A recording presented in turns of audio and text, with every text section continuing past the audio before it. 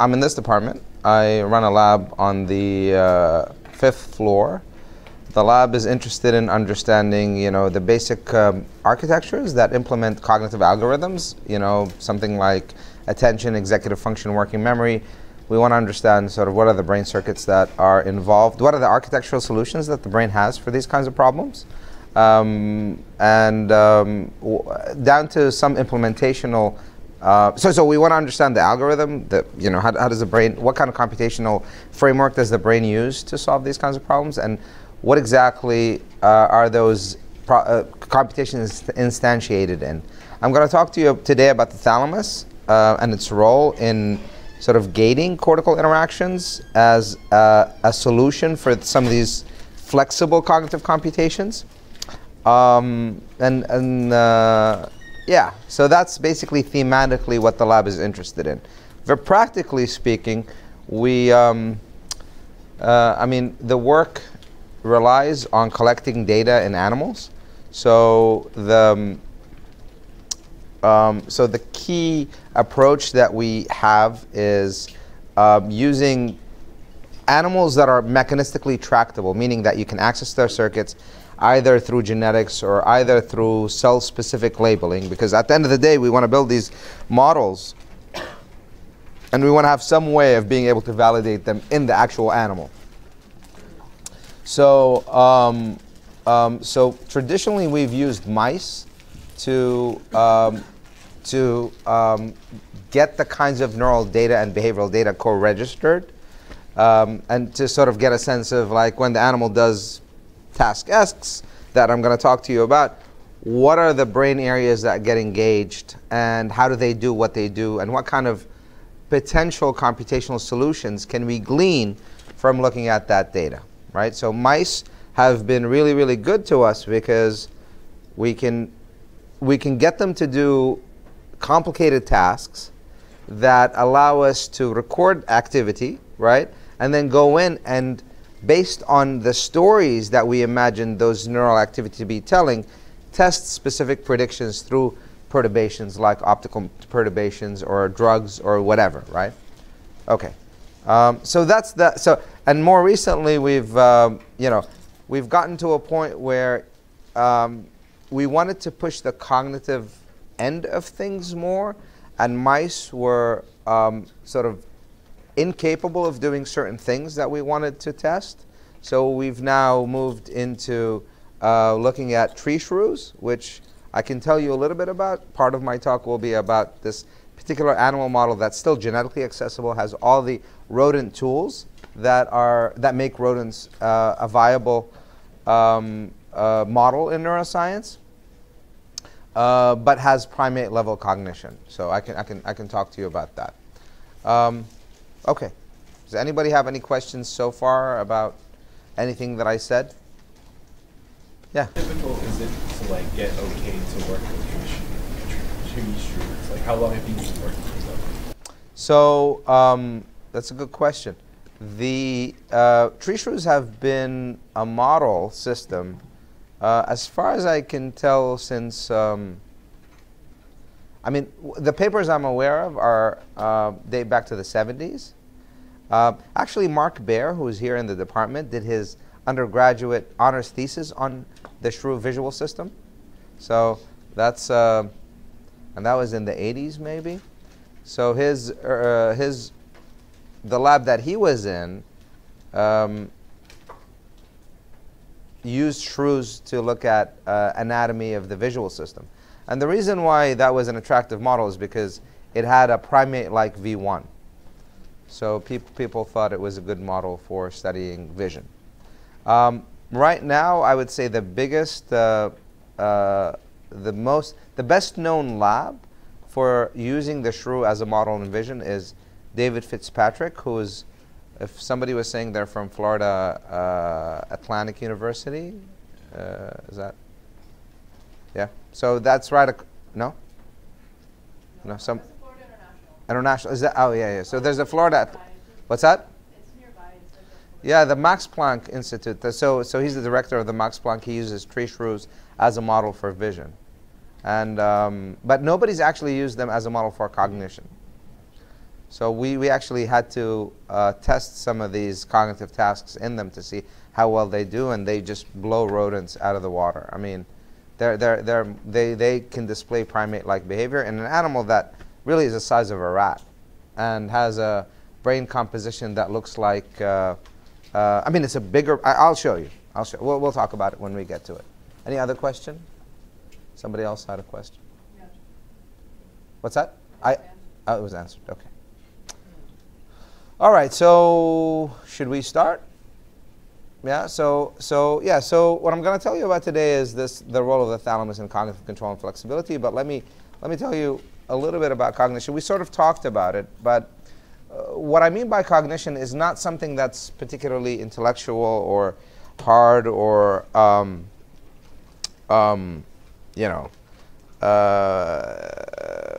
anything intellectual. What I mean by cognition is something that's not reflexive, like being able to take an input and generate an output that's not reflexive, but rather is based on an internal model of the world. That's what I mean by cognition. And that type of operation is happening in everyday scenario at multiple different levels, right? So I'm gonna just give you a real life example to give you the intuition of what I mean by having an internal model of the world, updating it, using it to map an input onto an output, right? So imagine that you're basically walking in a forest, right? And you lay your eyes on this particular object. You're not really, I know it's gone. That is part of the trick, right? Because most of the time you're moving your eyes, multiple times a second. You're basically foveating or fixating on an object for just a few milliseconds, right? And which is sort of what happened here. So what are the kinds of stories that you start generating when you lay your eyes on something? You sort of think that you've seen something like this as part of that object, right? And if I had to ask you what is that? What is being shown on the screen? Does anybody know? Green berries, right? But you said blueberries, right? I said unripe blueberries. Unripe blueberries. So that was not part of what was displayed. I can tell you that because I generated that image, right? But you immediately said that it looks like unripe blueberries because you remember blueberries from like years of reinforcement learning where you put these things in your mouth as a baby and they're delicious, and that's a memory that's stuck, right?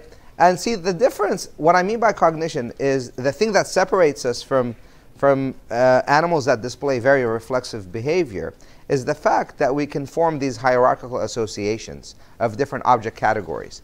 So the reason why you immediately said these are unripe blueberries is because you have an idea of seasons, right?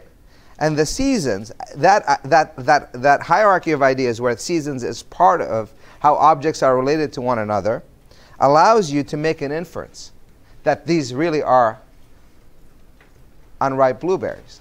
And then this is the kind of inference that allows you to generate sort of a prediction. Are these things blueberries? And over time, what happens, you lay your eyes on something for 100 milliseconds, you're not sure what it is. Over time, you have this expectation, you have this inference, you have this update signal. And over time, what you're doing is you're adjusting your sensory filters in different parts of your brain to route information in a particular way so that something that was amorphous, big green blob, becomes something that's more obviously a blueberry bush that you can go and interact with. Does that make sense? And that's basically the key of what I mean when I say cognition, is this process that's dynamic, that's based on some internal model, some memory, and based on gating of different signals. So this dynamic updating of our perception will be key to how we interact with the world. So the example that I always like to give is that, frogs are really good at catching flies, but they don't really tell stories about the flies, right? They don't go and say, well, I'm going to hide behind that particular bush because this particular type of fly is going to be the plum ripe type of, if you can call flies ripe or whatever. this plum fly is going to be appearing behind this bush and I'm going to hide and wait for it. That's the kind of behavior of waiting, imagining, all these kinds of things are associated with higher cognition. And the reason is because we have a brain that can support all these kinds of nested hierarchical associations. So that's so the goal of the lab, yeah. I'm so sorry. No. Could you give like a really kind of basic definition? What do you mean by hierarchical in this case? So like Hierarchy of this case has to do with you have an object category. So first of all, the hierarchy can be at different levels. You know, there's a hierarchy of form, right? You form a hierarchy of, so you can have objects that are decomposed into their basic elements. That's a hierarchy of form, right? And then you get to a point where you form the invariance of a blueberry to the low level, you know, sensory features like, you know, exactly what color they are or exactly what shape they are, the size. That's a level of hierarchy, right? That's an object category, that's blueberry. That belongs in another category of fruit, for example. That's, you know, and then the category of blueberries being green blueberries and blueberries being related to each other is another hierarchy, right? That relates different object categories to one another. That's what I mean by hierarchy. and now those categories are assumed to be in place in everyone's head. So right, the blueberries belong. Well, you spend the first whatever years of your life building those categories, right?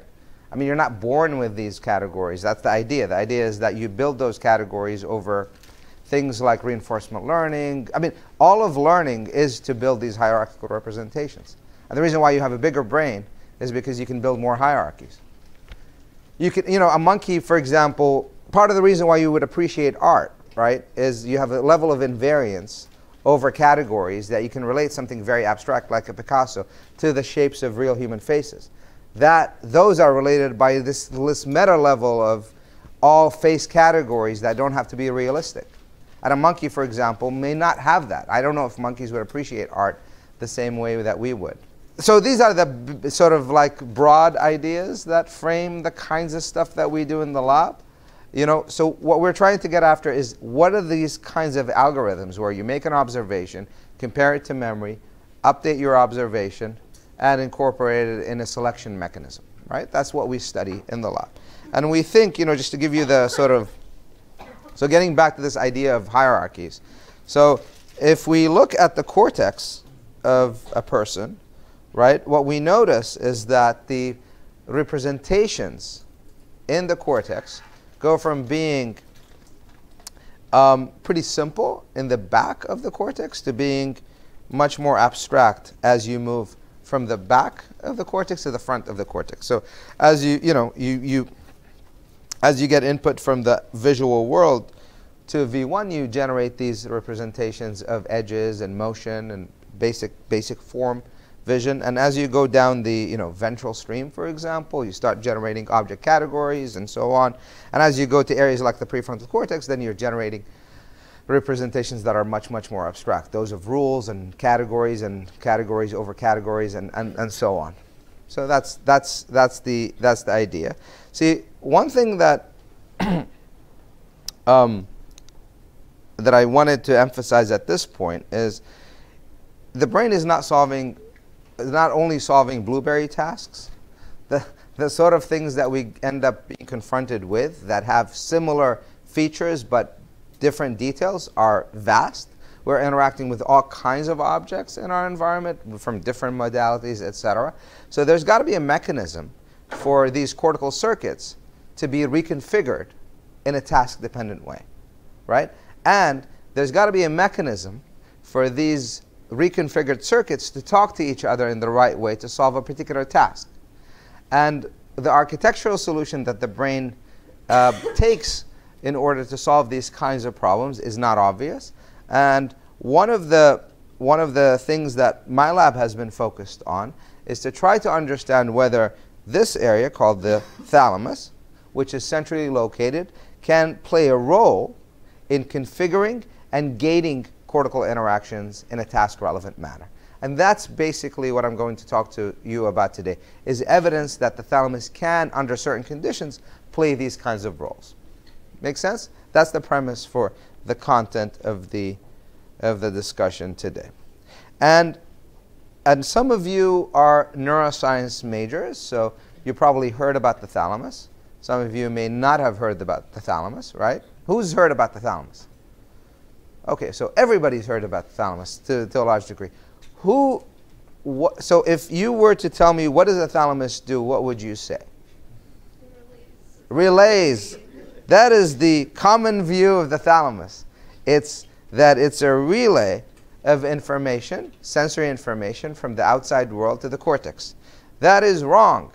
And the reason why it's wrong is because it's based on how this particular region of the thalamus works, the lateral geniculate nucleus. So the LGN is the source of visual input from the retina to primary visual cortex. And yes, under certain conditions, the LGN can be formalized, the function of the LGN can be formalized as a relay. It gets topographical input from the retina, projects topographically to V1, and you can describe V1 receptive fields based on a convolution of spike rates coming from the LGN into a particular V1 neuron. So the V1 neuron, the representation of that cell can be described by a weighted sum of LGN inputs, and it makes perfect sense to call that a relay. Okay? But what I'm going to try to convince you today is that a very small subset of thalamic territories operate in this manner. Most of the thalamus in your brains and mine aren't even connected to sensory inputs. They receive most of their inputs from cortical areas, and they do something with it that cannot be described as relay, right? Play much more interesting roles in cognitive computations and these cognitive algorithms than taking an input and outputting an output that gets just summed to form a representation. Okay? So that I will show you data that supports the view of dynamic reconfiguration of cortical networks in a task-relevant manner. So if it were just a relay, like it could be replaced by just a bundle of axons, right? So that it's performing some kind of function, right? So LGN is doing something to the input before it heads to V1. Yeah, so there is some smoothing operation that happens in the LGN. There's some upsampling from the retina to the LGN, and there's some temporal filtering that can happen in the LGN. But it cannot be replaced by nothing, right? And there's also some gating happening at the LGN. So for example, if you're performing a task where multiple modalities are competing, like vision and audition, the LGN is a good way, is a good area for you to sort of suppress one modality in favor of another if there's competition between the senses. So you can do that at the level of the LGN, but you can't do that if there's not an actual neuron there to do it too. And we've studied processes like that, like gating of LGN input as a function. And the task that I'm going to tell you about in a few slides is actually solved that way. Basically, it can be solved at the level of gating input at the level of LGN. So it's not a passive relay. It's more of a dynamic filter. That's how I would think about it. But the output operation can be described as a relay. Does that make sense? Because it's just taking a weighted sum of the input. But even that is not a universal thalamic output. So like as undergrads, like we're taught like our neuroscience class that it's just a relay. But if you went and like sampled like neuroscientists, like they would say the same thing. Really? Yeah. That's interesting. Yeah, that's why I have a job, is because I'm saying no, it's doing something else. Yeah. Cool. Yeah. Well, and I'll show you why. It was a discovery that was completely serendipitous. We weren't looking for this. But we saw something that basically told us this can't work like a relay because of X, and I will get to what X is. Okay. But isn't like the number of inputs to the thalamus greater than actually going out? That's for LGN. Oh, okay. That's for LGN. When people say the thalamus in undergraduate textbooks, they mean the LGN. Yeah. They don't mean most of the thalamus, Yeah. which actually people haven't really studied as much. It's almost like a curse that has been placed because of how successful vision has been. So it's one of the inadvertent consequences of success. It's like you just basically say, well, the LGN looks like a relay, then that's probably how the thalamus works. Okay. So today I'm going to tell you about this structure called the mediodorsal thalamus, which is one of the largest thalamic territories in the human brain. It has, it shrinks in disorders like schizophrenia, for example. There's a whole story about the mediodorsal thalamus and schizophrenia out there in the literature, but it's hard to know exactly what to make of that story because it's unclear what computations the MD thalamus does, right? So that's basically what my lab has been focused on, is understanding the relationship between some of these abstract representations in the PFC that are involved in gating sensory inputs by controlling how information flows in other brain areas, generating these rules, to these control signals, in an example like a blueberry bush or whatever. And what does the mediodorsal thalamus do? Does it do the same thing? Does it do something that the PFC cannot do? What exactly does, yeah? I just have a quick question. You mentioned that the MD thalamus is smaller in schizophrenic patients. Is this when they're having like hallucinations or just like on a normal? So we can speculate. Once I talk about the things that the thalamus does, I think there are interesting realm of speculation that we can engage in, about like, what are the findings that we have in animals tell us about the nature of the MD deficit that would lead to the symptoms of schizophrenia? I think there's a story there, but that's more speculative, but we can talk about that. Okay? So the blueberry bush example only works once, right? Because once you see it, it's done. So how do we actually come up with tasks that would allow us to discover the neural underpinnings of a process like attentional selection, or selecting one input over another, or filtering, right? So this is the kind of stuff that we do in mice, come up with tasks that capture that cognitive operation. And I'm going to, so I went out of order a little bit because anyway, so I'm going to tell you about these three things. The interaction between the PFC and the MD. One has to do with the first two stories have to do with how the MD reconfigures the PFC representations of task rules, and the last one has to do with talking about how these circuits change form as you go from a mouse to a tree shrew, as you go from a rodent to a primate-like animal, and with some parallels into like, what do we imagine? How do we imagine it to work in a human, and how do we imagine it to be relevant to public health, AI, a lot of different things.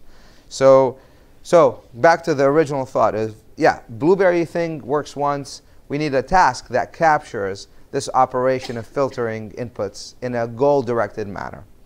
So we do that in mice, but I'm going to ask you, just humor me, and try to solve this task that I'm going to present, okay? And that would just give you the intuition of what kind of operation we're asking the mice to do. And it's actually a hard task. So it starts off pretty easy, but it gets pretty complicated. So all I would like you to do is look at the board, right? I'll get out of your way. And basically just read read every word that's presented on the screen, okay? That's it. Just read it. I gotta hear it, otherwise this won't work. Red, purple, red, green, yellow, blue, yellow, orange. Okay, that was easy, right? So nothing's. That was an easy task, right? So now what I would like you to do is completely ignore what the word is. Don't read it. Just report its color. Okay? I've done this before. Green, purple, red, blue, yellow, green, red, yellow, blue, red. Okay, a little harder, right? A little harder, but not impossible. Okay, so now what I would like you to do is when you see this symbol, report the color. When you see this symbol, report the word, right? And these are going to vary on a trial-by-trial basis. So on each trial, there's going to be this random symbol that is going to appear. You understand what it means, right? But in each trial, you're going to do a different kind of operation, right? Okay.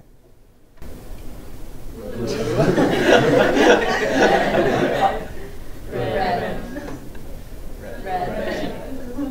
Yellow. Green. Red. Blue.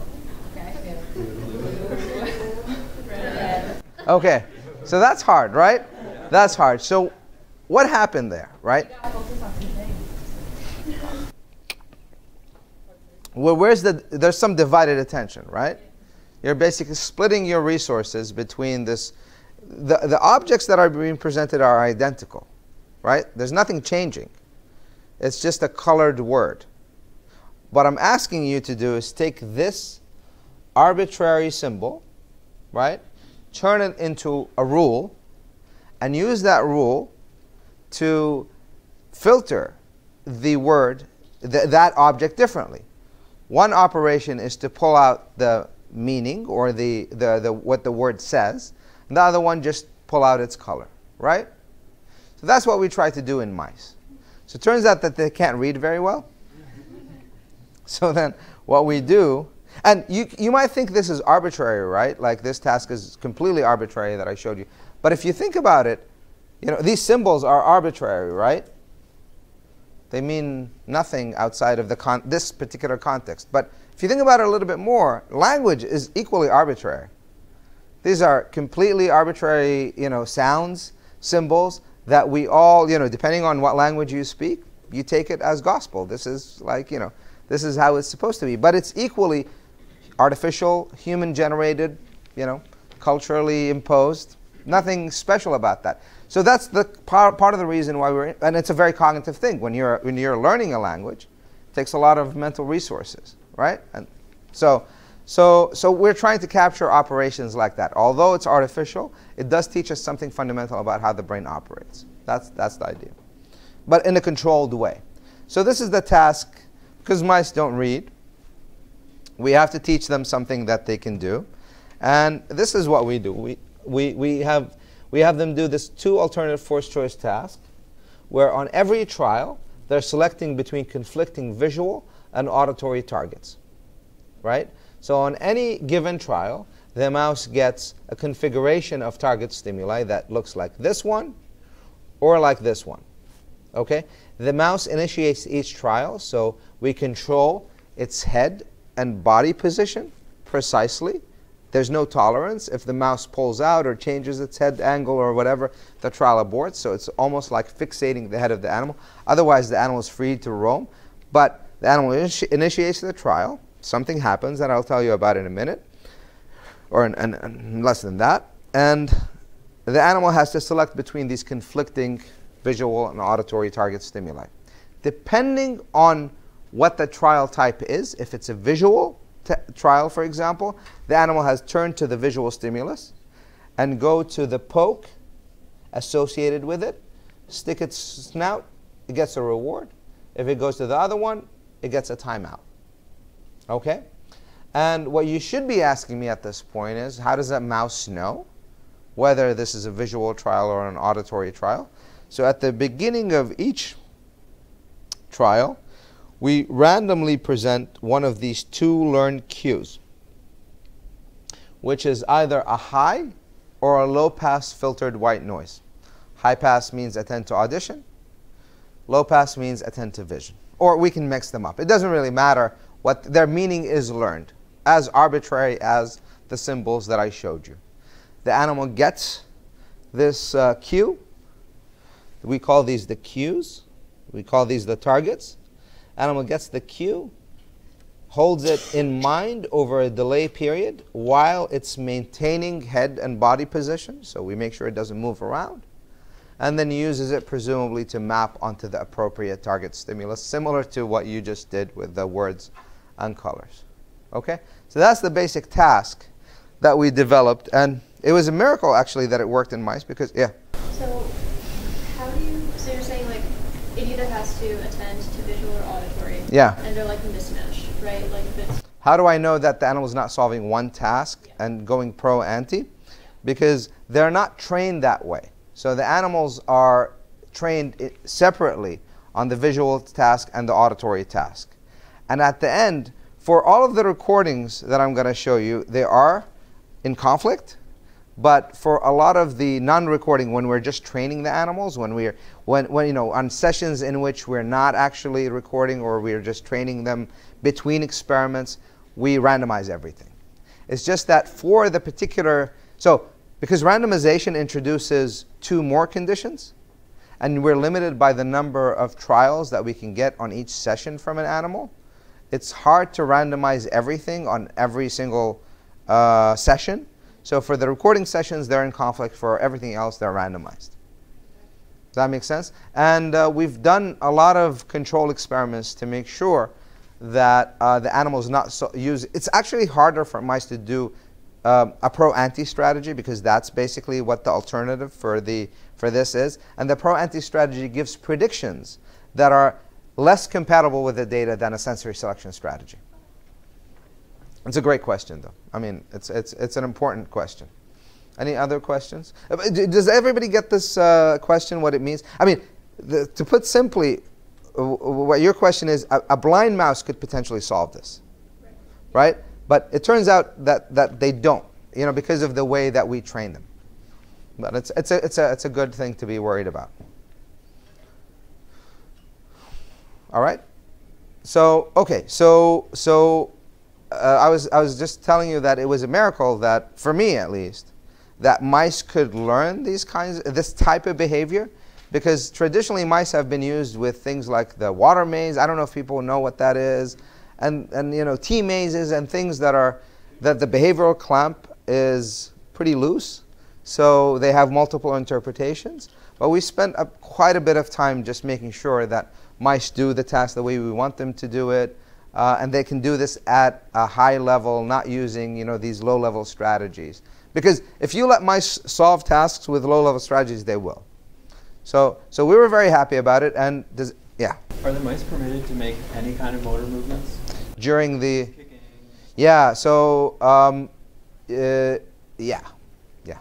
I mean, we don't. So they're permitted to do that. We've done high-speed videography recording during the delay period of the task. We don't see anything in particular. We don't see them doing things like that. Nothing is obvious. Yeah. Have you tried lengthening the delay period? Yeah. How far out can you go with that? 5 seconds. Yeah. Yeah, we've done. Yeah.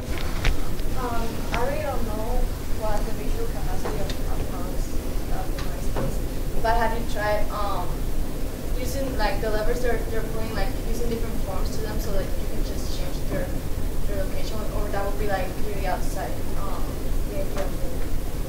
What do you mean? The visual selection. Is that like because I don't know if I'm seeing like a lever there. There's no lever. This is just an LED flash. There's no touch screen. So the target stimuli is an auditory sweep or a light flash, 100 millisecond just white light flash. So how long does it take you to train an animal from novice to expert? 12 to 16 weeks. Yeah. Yeah, it takes a long time. Yeah, this is a hard task to train animals on. I expected something way worse. Oh, well, yeah, so that's the basic task. I'll show you. We basically nest this in a hierarchy of rules, too. And that takes, you know, half of the life of the animal. Basically, by the time that they're performing, they're geriatric. You know, it's a geriatric population of mice that we have running the task. But, I mean, you know, it works fine. So the reason why we wanted to do this in mice, does anybody have an intuition for that? Why bother? Like what? So give me like your dream optogenetic manipulation here in this particular. Like silence the part of the thalamus. well, who cares about the thalamus? Like, there's tons of things to silence first, right? Like, you know, for example, this question about what strategy is the animal using, right? It's very hard to do that with behavior. You can do that with behavior, but a really cool way to do it is say, okay, if the animal is solving this using a sensory selection strategy, then if I silence the visual cortex or the auditory cortex in the same animal, I should have visual defects or auditory defects, right? Right? But if the animals are doing a pro-anti strategy, then some animals will have a V1 effect, some animals will have an A1 effect, right? Something like that. And you can do that, and it turns out that mice, that's part of the sort of reason why we think this is sensory selection, is in each animal, you suppress V1, A1, you get effects on both that are sort of selection effects. They're equivalent to dimming the light or lowering the amplitude of the sound. You can get parametric changes in behavioral performance as a function of V1 inactivation that look very similar to dimming the light. So those are the kinds of things that are hard to do in prep that doesn't have optogenetic access, for example. So we know that the selection component of the task can actually be solved at the level of the thalamus, at the level of LGN, for example, where if we turn off the geniculate during this delay period or during the selection period, the animal basically has deficits on the visual part of the task. And we know that if we silence V1, we only get an effect during the sensory selection, during the target presentation.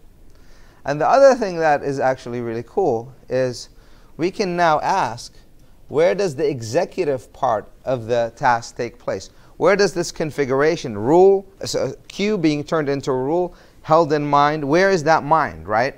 What is holding onto that memory of the cue, generating an instruction to control the sensory selection? And the idea there is that it's in the prefrontal cortex, right? So we can actually confirm that, do trial by trial, random optogenetic inactivation of the PFC in the mouse. And what we see is that animals can no longer select between conflicting visual and auditory stimuli. They basically guess. They just adopt a guessing strategy. And that's it's as if the animal missed the cue, right? So then that basically allows us to study PFC-dependent behavior in the mouse, which is really cool, right? So we can simply go in and stick these multi-electrode probes into the PFC of the mouse, that's the PFC of the mouse, and ask, what do the neurons care about, right? Because now we're starting to construct the circuit diagram of how the task is solved. We know that the PFC is involved, but we don't know how it's involved, right? So we stick electrodes in the PFC, and we're recording, presumably, most of the phenomenology that's interesting is going to be in the delay period, because that's when the optogenic suppression shows a behavioral effect. And this is what we find. So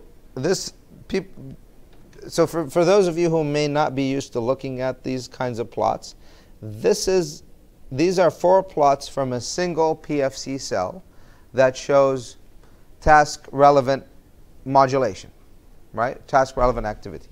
These are called rasters, raster plots, and these are called peristimulus time histograms, PSTHs.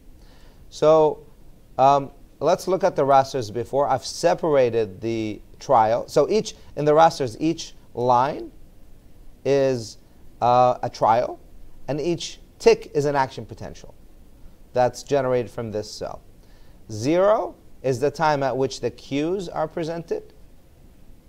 And 500, in this particular experiment, 500 millisecond is when the targets are represented. So what do we see here when we separate the trials into attentive vision, attentive audition? We see that this cell seems to show an increase in spike rate at this precise moment during the delay, right?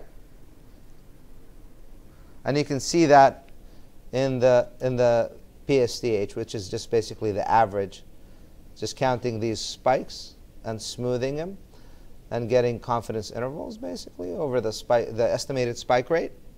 And what you basically see is that there's a peak here, not a peak here, right? Everybody sees that? So that's one cell that seems to care about this particular moment in time, 300 millisecond. All right? But if you look at a population of PFC cells, what you see is that they tile the entire delay period. Right? And there are two PFC populations. One that seems to care about attend to vision, and one seems to care about attend to audition. So if you just look at these things and do linear decoding on them, just PCA or any kind of decoding, you'll basically be able to figure out what the rule is. Yeah. What proportion? 20%. Yeah. I should have said that. I'm sorry. These are all regular spiking cells, presumably putative excitatory cells. Okay? So we think we have an idea of how the mouse is keeping this rule in mind based on these sequences of neural activity in the PFC. So the idea is that this is a sequential structure where literally these neurons are talking to each other. You have an initial stimulus-induced response in the PFC, then there's like a domino. But that domino is cue-specific.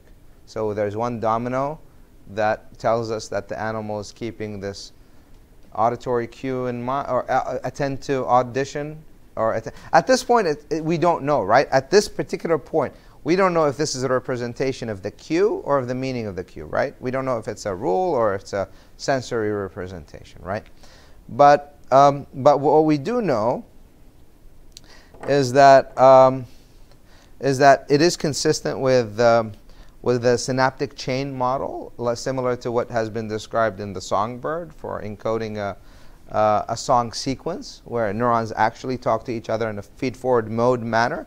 And the reason why we know that is twofold. One is when we look at neurons in the PFC and look at for putative synaptic interactions using spike time cross correlations, we see that those kinds of phenomena are much more common if the neurons are actually task modulated, and if they are coding the same cue, and if they have overlapping temporal fields. So what that suggests is that the cells that have putative synaptic interactions are the ones that are being recruited into the task and form this feed-forward chain structure. Right? The other thing that we can do is, because it's a mouse, we can actually do very short optogenetic perturbations and ask, if we perturb PFC activity at any moment during the delay, does subsequent activity fall apart? If it's a domino, if we freeze one of the pieces and don't let it go through, then would the other pieces stand still? And they do. So we don't see this modulation of activity if we perturb the sequential structure at any moment in the delay. If you extend the delay period, is it simply like this? Yeah. So what happens is when we have a very long delay period, a neuron that gets recruited once gets, after a second, recruited again. So it looks like it's going through Does the period of that change? a second. Oh, no, it doesn't. It doesn't. That's fixed. But even though we vary the delay period on a trial-by-trial basis, for example, and that doesn't change. The precision by which these cells spike is pretty fixed. Does it expect how long the delay period is going to be? So we've had tasks in which the animal, it's a fixed delay period, the tasks in which we actually vary the delay period on very, very broad time scales, like a second or 2 seconds. The animal doesn't know which one it is. We don't really see an effect on this phenomenology at all. There doesn't seem to be a temporal expectation component. So these are two different groups of neurons in the PFC? Yeah. How are they organized? So nothing obvious that we get these neurons when we randomly sample with these electrodes. These are adjustable multi-electrode drives. I don't know if anybody's in Matt Wilson's lab, no? But these are classical, tetrode drives. Oh, in the Harnett lab, you guys have something like that. Jacob Voigt has this flex drive thing. Yeah. So nothing obvious. Okay. Also, another question is, when you're doing the perturbations, are you looking at, are you manipulating the projection, or are you manipulating the activity of the entire? Everything. We're looking at everything. So we basically turn on inhibition, for example. Just turn on inhibitory neurons with channel rhodopsin at a small period of time and then look at the consequences. So, yeah. Yeah, so basically this is what we think happens, and so you know, thinking about this domino analogy for a little bit, say, okay, well, is it really sufficient for the animal to just hear this cue, and all of a sudden you're going to have this domino in the PFC? Is that the only ingredient that exists? The animal plus cue equals sequences? And the answer is no, because we've done this experiment. This was an early experiment just to see what the nature of this representation is. Is it dependent on the task, right? Does the animal have to be engaged in the task in order to get these sequences? And the answer is yes, because if we actually look at, if we present the cues inside the task, we get this task relevant activity. If we represent them outside of the task, we don't see anything. So the animal's got to be engaged in the task. And then that begs the question of, okay, so what does the engagement in the task do? Does it recruit more brain areas? And one of those brain areas that we imagined would be recruited was the medial dorsal thalamus, because it interacts strongly with the PFC. And it turns out, yes, if we actually inactivate the medial dorsal thalamus, those sequences fall apart. We don't really see any domino. The MD has to be recruited in order for these sequences to emerge. So then that begged the question, what does the medial dorsal thalamus do, since it's the strongest sort of source of excitatory input that is reciprocally connected to the PFC? And this was the experiment that convinced me that the thalamus is not a relay. And because this is what we saw, right? This is a single MD neuron, MD thalamus neuron, that showed these similar bumps to the PFC, but almost no neuron that we've ever looked at in the mouse thalamus cared about whether it was an auditory trial or a visual trial, right? It had these bumps, but these bumps seem to track something else other than what condition, what cue category am I in. So then when we started cooking up circuit diagrams, and these inputs are completely dependent, these responses are completely dependent on inputs from the PFC. So if you silence the PFC, those thalamic responses go away, right? And there's some asymmetry between what happens in the PFC and the MD. So we're pretty confident that the way these signals are generated is by single MD neurons having convergent input from the PFC. So it doesn't really matter whether this neuron is this neuron gets inputs from both the visual and the auditory networks in the PFC, right? And that's how it computes and generates these responses. So then you know, it makes no sense that this would be the source of cue information to the PFC, because actually when we silence the MD during the cue presentation, PFC responses are fine. It's only when we silence it during the delay period. If we eliminate the delay period, the MD is not required, right? So what basically that told us is that the cue information comes to the PFC.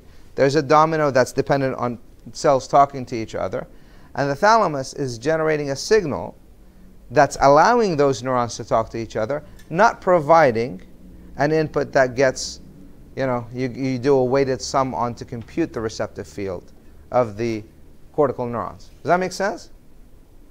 So the operation must be different, because why would you have a nonspecific representation being somehow magically, you know, decoded in the PFC? There's not an obvious way in which you can tell the difference between these two responses.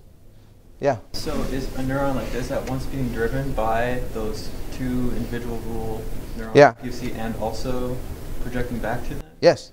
Yes. That's the idea. The idea is that this is how it works. So that it's projecting back and it's maintaining the activity over time. And what we didn't know is exactly what that operation was. Like, what is it? Just basically that it's increasing the excitability in the PFC? That would be the most obvious thing. Where what you have is the activity is sub-threshold somehow, and then you get this extra juice from the MD, and it brings neurons closer to threshold so the domino can move, right? That would be the sort of idea that we can think about. But it turns out, you know, I can go through the data, but maybe that's not the most interesting thing to tell you about, since I'm way over time. Maybe I'll just tell you, maybe I won't go through the data, maybe I'll just tell you that we've looked at this hypothesis and it turns out it's not true, right? It turns out that if we activate the MD thalamus, what happens is that the excitability in the PFC is reduced, not increased, right? What we drive mostly are inhibitory neurons in the PFC. But what we see is that the temporal coordination between neurons is increased by measures like range or causality or cross correlations or whatever. So then we, after all of that, we basically did this experiment, and to directly test the intuition that activating the medial dorsal thalamus enhances these sequences by just enhancing the functional connections between the neurons in the PFC. And the idea here is that we're generating these functional connections through optogenetic stimulation. So we're stimulating one part of the PFC, recording from another part of the PFC, right? So we generate optogenetic responses. And then we do that in the presence or absence of concurrent MD stimulation. So here's what we see. When we activate the MD, there's not much of an effect on the cortex. So basically, this is a typical example. When we activate intracortically, we get this evoked response. But when we combine the thalamic stimulation with intracortical one, we get this nonlinear amplification. And that's basically the evidence for the thalamus enhancing functional connections in the cortex. This is not a generic thing. If you look at the LGN, for example, and V1, you activate the LGN, you put a pulse in the LGN, you get a pulse out in cortex, which is expected. That's what the LGN is doing. It's relaying a signal. And then you combine it with intra-V1 stimulation, and the responses are sublinear. So we think this is a special kind of relationship between the cortex and the thalamus for these higher order associative regions of the brain, right? A thalamic region that computes some signal based on cortical input and then uses it to maintain the representation. But what I haven't told you, and I'll tell you about that really quickly, and then we can just, sort of have an open discussion maybe. It's not important. Not important. So the interesting thing is to understand what is the nature of this thalamic representation, which we had not done before. Because the experiment that we designed could not tell us the difference between whether the animal was keeping in mind a cue or a rule, which are very different things. So in order to tell the difference, we had to introduce a new cue set. So remember, there's a high-pass noise, low-pass noise that tells the animal attend to vision, attend to audition. Now what we did, we introduced another cue set for the same animal, where it has to do the task based on two visual cues, right? So rather than just doing the task based high-pass, low-pass, it can also do it based on UV and green lights. And the way we did this experiment is we trained the animals to do all of these things, but then the animal does it in blocks. So it can play the visual game, followed by an auditory game. In a session, we have a block of trials that are visual or auditory, or we can actually mix and match. It doesn't really matter. The animal does it fine, no matter how we construct these artificial blocks. And it does it better than if we randomize everything, which makes sense. So imagine in the original example of the color word, we had 4 cues rather than 2. And then I randomized the cues on every single trial, or just pick 2 and randomize those 2. It'll be easier to solve the task if I generate these artificial blocks. And that's basically what the animals do. So anyway, so this experiment, having the same neuron recorded under conditions of high-pass, low-pass, UV green, allowed us to tell the difference. Is the neuron responding to the cues themselves, one of the 4 cues, or to the meaning, which would be, I would respond to both high-pass and UV light just the same way. I don't care. That's some level of invariance or abstraction, right? So we found both in the PFC. So there are some neurons in the PFC that respond to one cueing condition out of the 4. And there are some neurons in the PFC that actually don't care what you cue the animal with. They respond to the meaning of the cue. And that was really cool, right? In a mouse, you can actually find evidence for abstractions, right? Which is really cool. So that was cool. And what we think the PFC of the mouse is constructed to be is to be hierarchical, right? You have Q responses that feed into these meaning responses, or Q invariant responses. And we can get to those kinds of inferences. You guys know what generalized linear models are?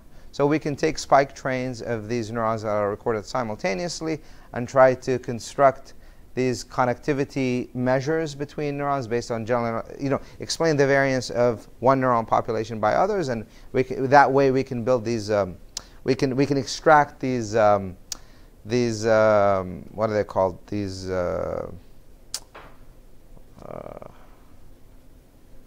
coupling filters between neurons, right? We can basically explain the variance of one neuron based on spike rates of explain variance of the spiking of one neuron based on the spiking of other neurons in the population. We can draw these directional arrows. And what those directional arrows look like is that these Q responses feed into the meaning responses, right? So that makes sense.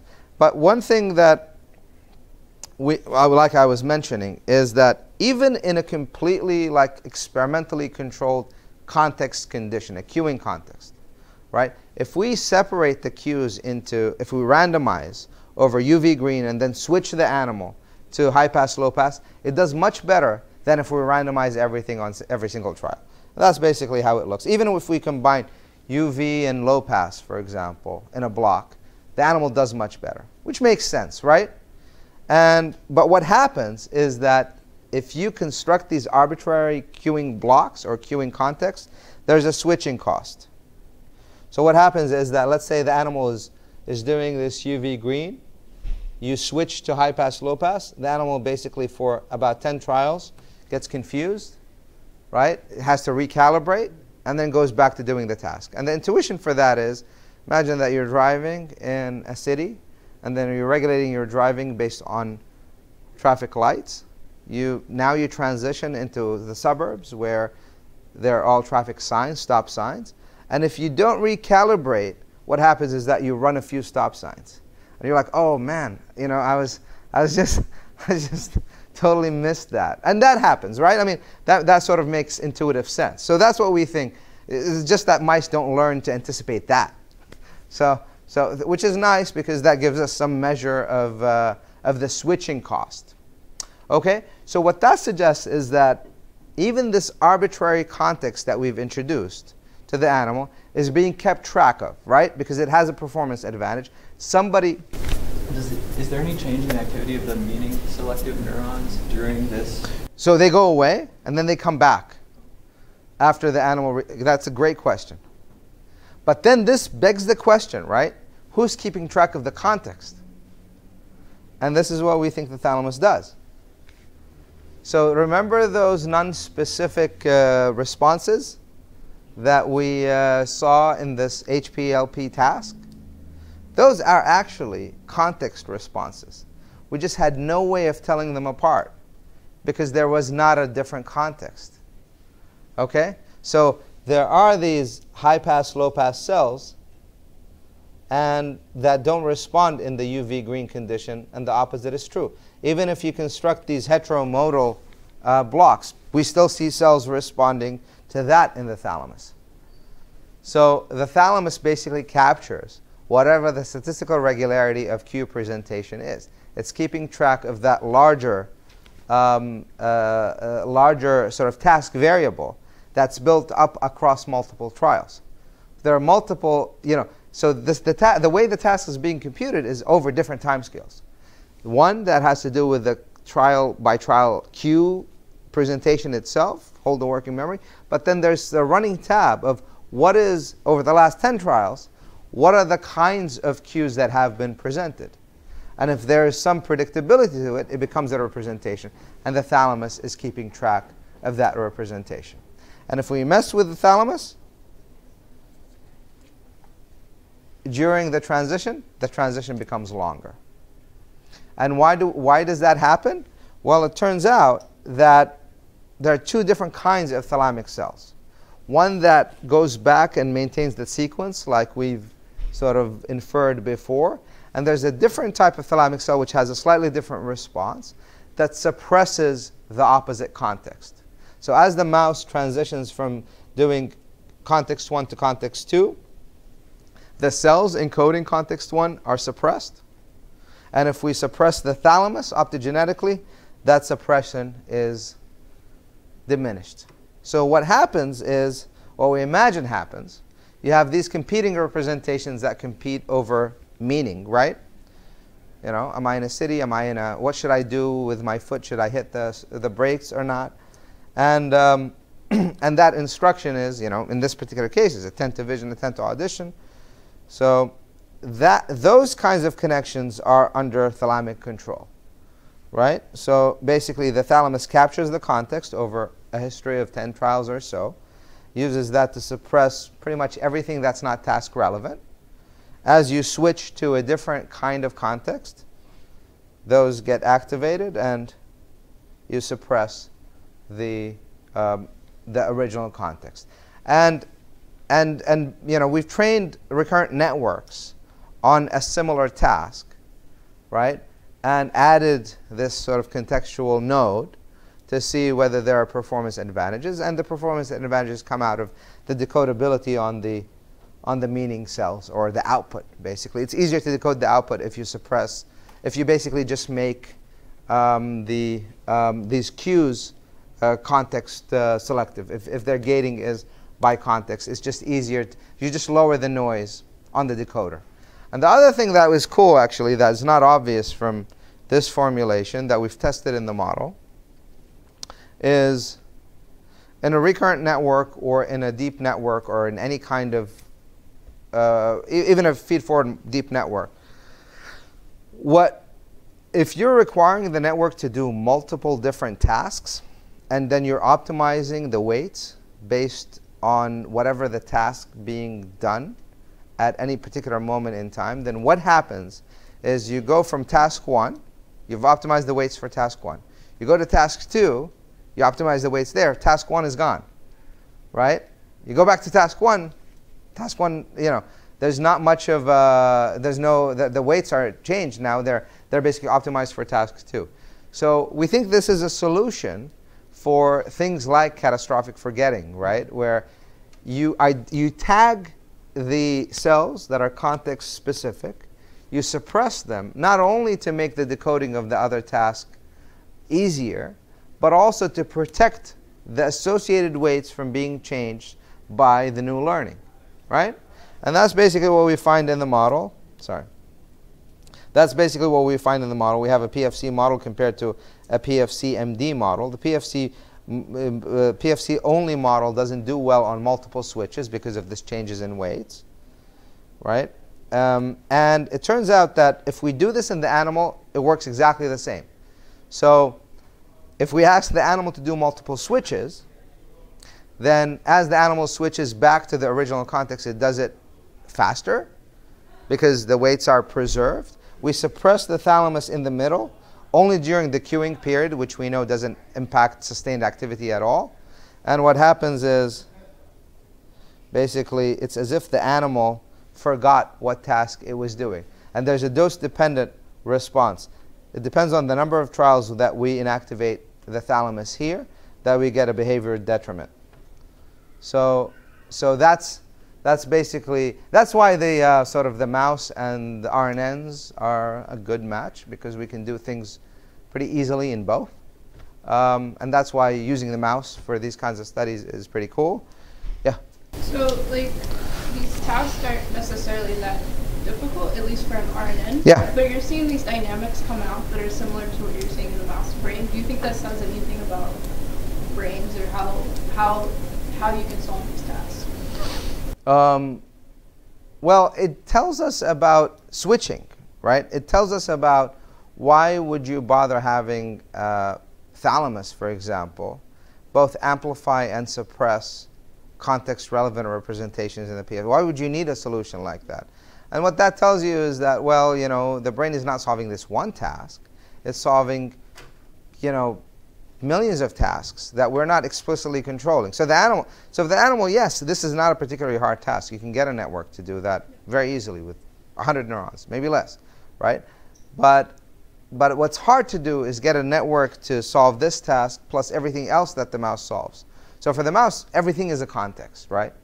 It's like the original blueberry example. That's a particular context. By being in a forest is a context. Looking at a tree, that's a tree context. You know what I mean? So capturing those hierarchies is what these same networks do, right? So the intuition that we're trying to get is what are the gating operations, what are switching operations that the brain uses, and maybe get some principles of designing networks that can switch better.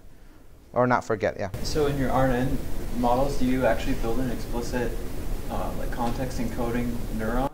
Yes, it's not learned. It's not learned. So we don't know what the learning rule for context is, or what the larger circuit that learns the context beyond the thalamus.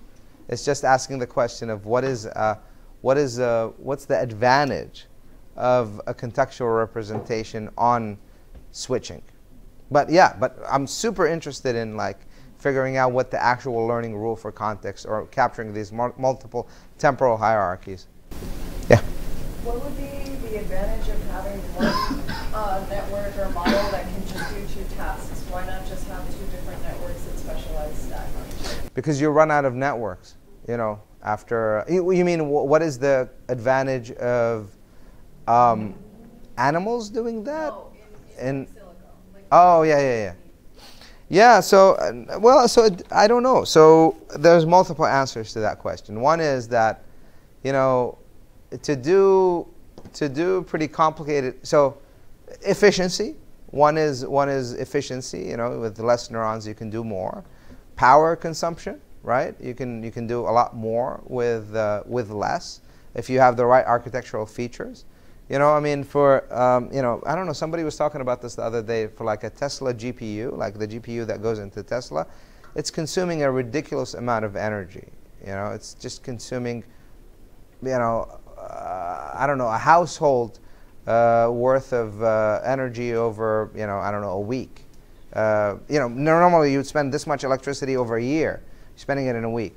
But with a brain, you're doing so much more than that for a fraction of the cost. So that would be an advantage, is figuring out, what are these low power, more efficient ways of solving the tasks. Ultimately, if you want to build, something that looks like a human, you want to pack it in a small. I don't know. I mean, if that's the goal of AI is AGI, and then learning how the brain solves these problems and what the clever tricks that it's come up with would be cool. But in a more abstract, like infinite resource world, if the answer is purely computational, that's harder to answer. I don't know if there's a genuine sort of non-plumbing answer to this. You see what I mean? Like the brain solves it because it has these constraints, and it had a particular evolutionary history, and the thalamus was there and used it in a particular way. If you wanted to design something from scratch, would you go down that route, or would you go down, optimizing RNNs the way we're just doing it now? I don't know. That's a good question. So this might come from my own experience talking to the two kinds of models, but you said that you were looking for a network optimization. Do you mean kind of AI, or do you mean the networks that are based off of firing rates and connectivity matrices, like the networks that actually just aim to reproduce neurological signals? Or do you mean the networks that actually classify images abstractly? Where? Oh, in what context are you asking the question? Is this something I said in the beginning, or? You said that you tested something in the model. But oh, here. Like in the organism, in like a neural-based model where there's like firing and. Yeah, but these are just sigmoid neurons. There's nothing biological about them. That's just a recurrent network with these sigmoid nodes. There's no excitation inhibition. Everything is alive. There's no Dale's law. Yeah, it's purely computational exercise. So the firing rates that come out of that, or the sort of the activity profiles, aren't necessarily anything that we see in the data. So the point of that model wasn't to fit the data, if that's what you're asking. Yeah.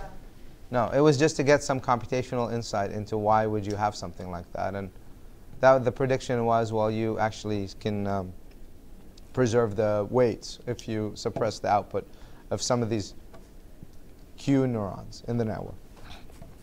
And that's true. The details are actually very different in the network and in the animal, but the broad computational benefit is similar. I may be misremembering, but in the Schmidt paper, I believe you activated in the thalamus and you saw behavioral performance increase. Yes. So I was wondering, like, one of my questions there was why, if you have that capacity, do you not see that since you're overtraining the animals in some sense? Like in the second study that you're showing that's unpublished? It gets worse. Really? Yeah, it gets worse. Yeah, the behavior actually doesn't, it gets, if you optimize task 1, Yeah. you get, the switching is much harder, Yeah. and then the performance doesn't get better. So would you claim that's why you don't see an increase? Or Yeah, I mean, yeah, it's hard to make these arguments, but yes, I mean, the idea is you keep things at a particular level because you're not just optimizing that task, you're optimizing so many tasks. Yeah, you know, in general, these tasks are extremely contrived, right? I mean, and the reason why is because they just provide us with some access to the actual computation, but they're not telling us what the gamut of all computations that the animal does are, what that space looks like. They don't tell us that. That's a different scientific question. It's sort of like how, you know, how Hodgkin Huxley used, you know, voltage clamp to discover, you know, what the dynamics underlying an action potential. No neuron lives in voltage clamp. You know, all these are artificial, but they give you a sense of how things are constructed. So, yeah. Any questions or thoughts or?